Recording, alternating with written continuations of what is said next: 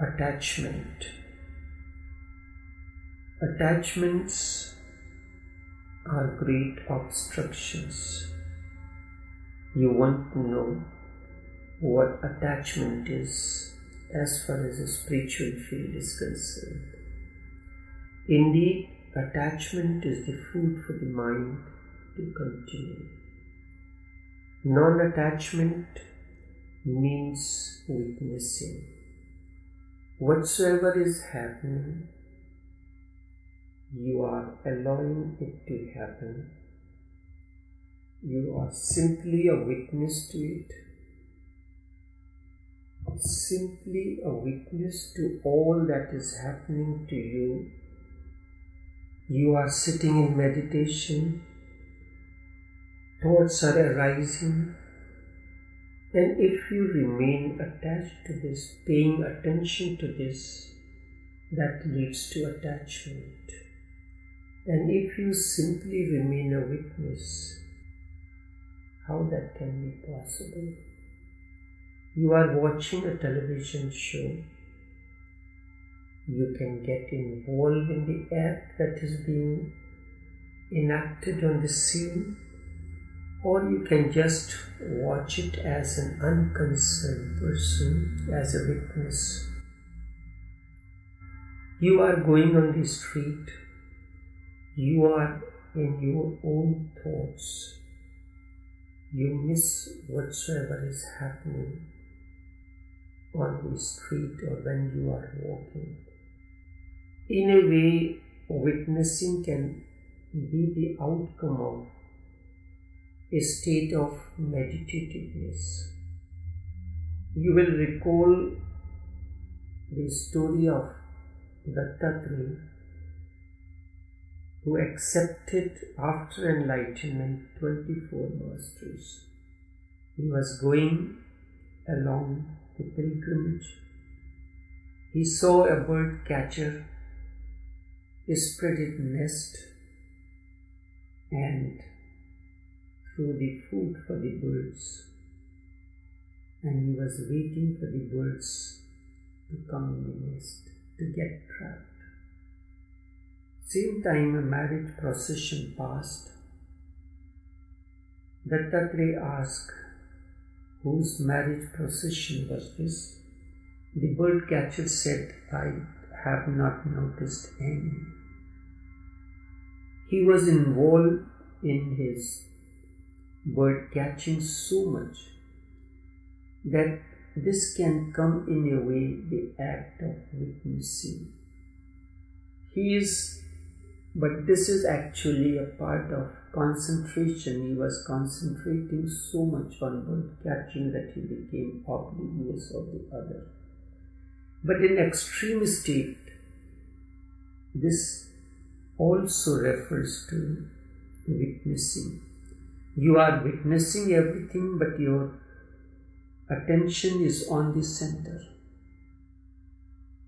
Then attachments do not affect. Witnessing is the way to stop it without any effort to stop. And when you start enjoying those blissful moments, your capacity to retain them for a longer period arises. Out of attachments, misery is born as the shadow of attachment. Together these cause stagnancy along the spiritual path. Attached person becomes like a stagnant pool. When water becomes stagnant, then sooner or later it will begin to stink. Such a person stops flowing. All duality is the creation of the mind. These are created by clinging and attached mind. When there is no attachment, there is no duality. One day you will disappear on the funeral pyre or just into nothingness as a smoke. Therefore, do not get attached to anything. It is said that the world is like a big guest house. You come and stay here for some time and then go away. The best example of this is the hotels where tourists come and stay. The room that you occupy for the duration of your stay in that particular city has been occupied by many before you, and after you it will also be occupied by many. This is the state of the world. You come here, you occupy a space for a limited period of time, and then you move ahead. Mystics have given many examples like these when they try to remove the illusion of their disciples. This attachment takes you away from your real thing, and then you become focused on the thing to which you are attached. Your awareness gets lost in such things, in money, in people, in power. And there are 1,001 such things, the whole thick forest around you to be lost in. Remember, non-attachment is the secret of finding yourself, and then awareness can turn inwards because you do not have any outside thing to catch hold of.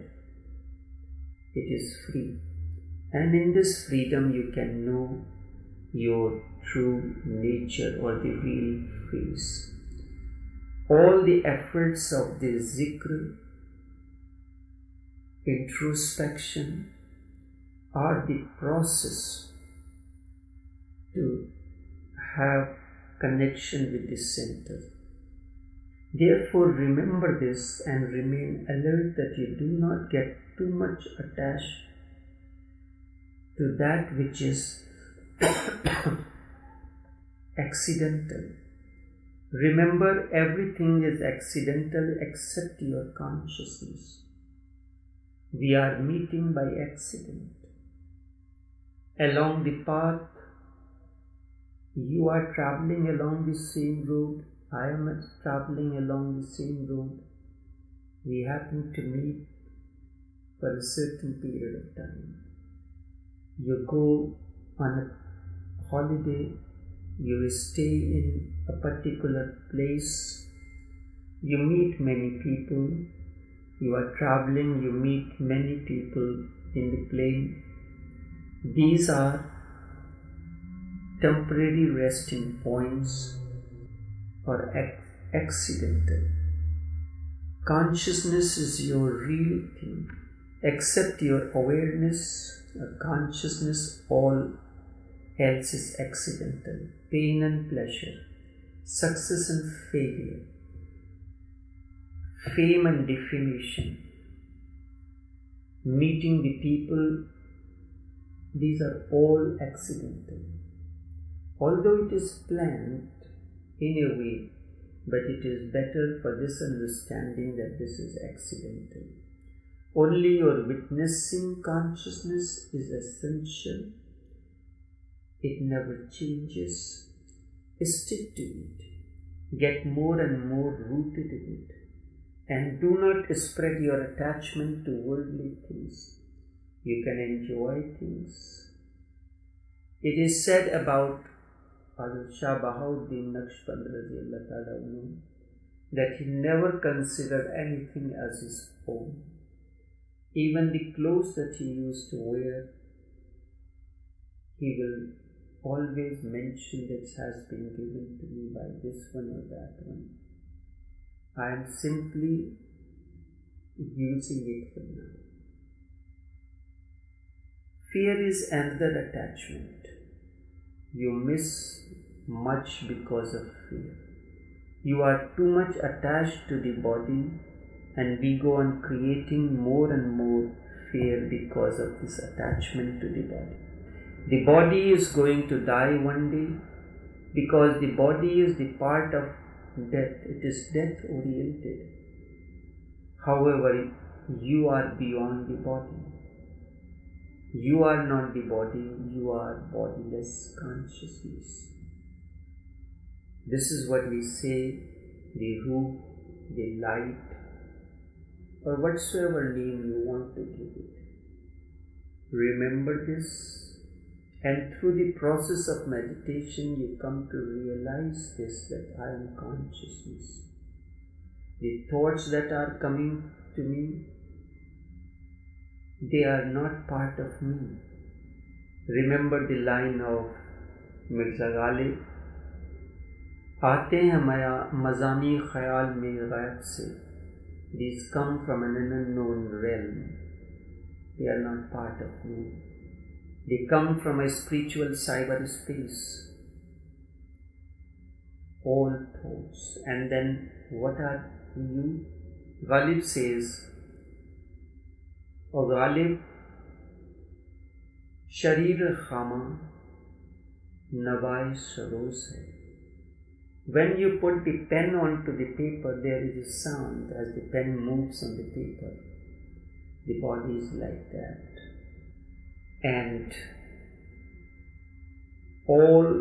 the voice that comes to you is that of the angel that speaks through you at that time. This is what had happened to all those meditators who have reached to the higher state of meditation. And in that state, whatever they have said has become scriptures. It has been expressed differently as the experience of each differed. It is said, Allah told Holy Prophet, read, and he was illiterate. It was one manifestation. When Veda Vyas, in a state of trance, envisioned something, then he tried to give it a word. This is his experience. When you sit down in meditation, something happens to you and you try to create a three-dimensional effect of it. It is all because of that consciousness, that light that you are. You are not the body. You are beyond the body and mind. Remember this, realize this. Awaken yourself to this truth that you are beyond the body. And beyond the body, we say it is light, but you are a witness. You see it. There are three things.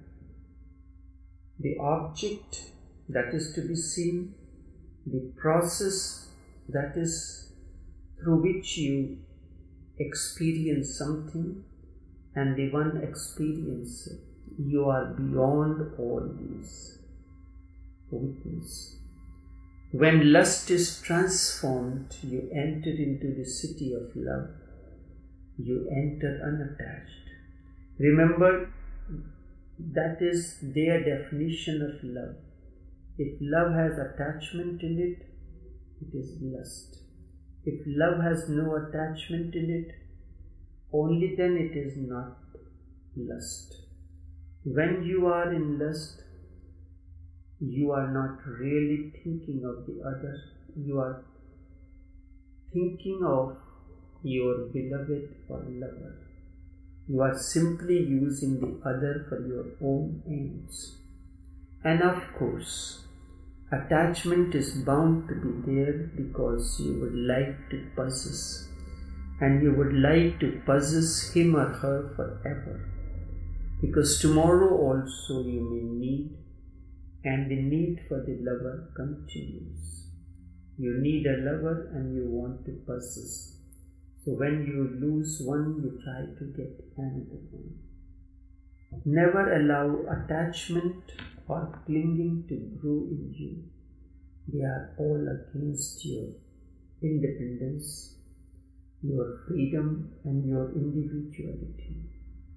All of our miseries are nothing but another aspect of attachment. Our whole ignorance and darkness is a strange combination of 1,001 attachments, forms of attachments. We are attached to things which will be taken away by the time of death, or even perhaps before. You may not be very much attached to money, but you can go bankrupt tomorrow. You may be very much attached to your power and position, your presidency, your position or status.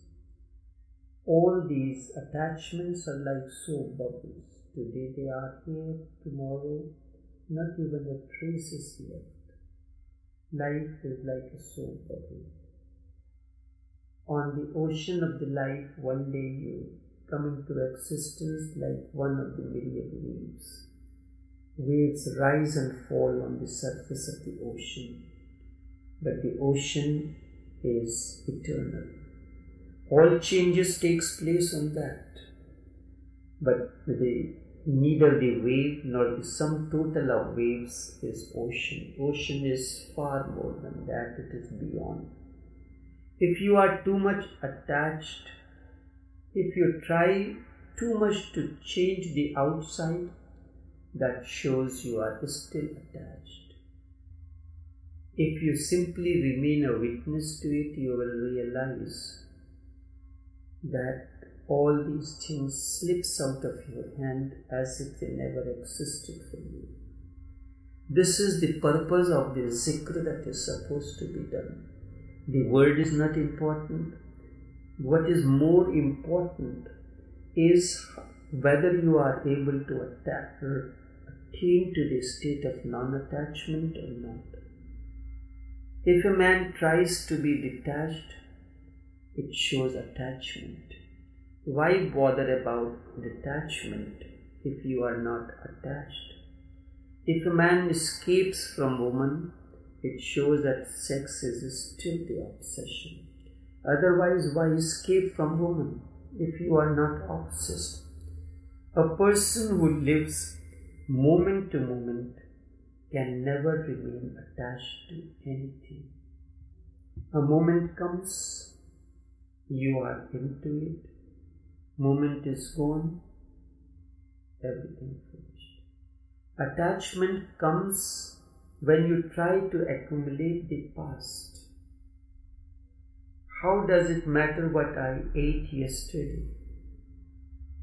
After some time, a week or 2 weeks after, when you meet someone, they ask you, how did you like the food that you ate that time? And when I say that I am sorry I did not eat, probably you are talking to someone else. Probably my cousin ate that. He said, you have a cousin like you, exactly like you? I said, yes. That he lives with me. So sometimes he eats and puts the blame onto me. Then it is said that you have a double standard. You do not understand the implications of spirituality, the implication of moment-to-moment living. When I have eaten the food in the morning that has already been digested, consumed and reached to the final stage of its excretion, how is it concerned with me? Whatever was beneficial has been extracted and the rest has been discarded. A person who lives moment to moment can never be attached to anything, to that dish or this, and even talking about this is not essential. Only if you happen to want to go to the restaurant or take the friend or a guest to a restaurant, then you can decide which restaurant you want to carry. That is a different kind of a matter. It is not attachment. It is an understanding which restaurant food tastes better, and you go to that. Attachment comes from the accumulated past. If you can be unattached to the past every moment, then you are always fresh, young and just born. You pulsate with life, and that pulsation gives you immortality. You are immortal, only aware of the fact. You are immortal, only unaware of the fact. The whole secret of non-attachment lies in living in the world, but be not of the world. Love people, but never create attachment. Reflect people and also reflect the beauties of the world, as there are innumerable, but never cling. Be like a mirror. In clinging mind loses its mirror quality. Whatsoever comes in front of the mirror reflects it only as long as that remains in front of it. The moment that image disappears, it reflects something else. The same happens to your TV screen. The scenes keep on changing. But the one who watches the television gets attached to a particular scene. Never cling. In clinging, mind loses its mirror quality, and mirrorhood is the state of awakening. When you go on mirroring everything moment to moment, this is a state of awakening, this is a state of witnessing. To keep that quality of mirroring constantly, continuously fresh, is to remain young, pure and innocent. Know, but do not create knowledge. Love, but do not create desire. Live beautifully and totally, but abandon yourself in the moment. But never look back.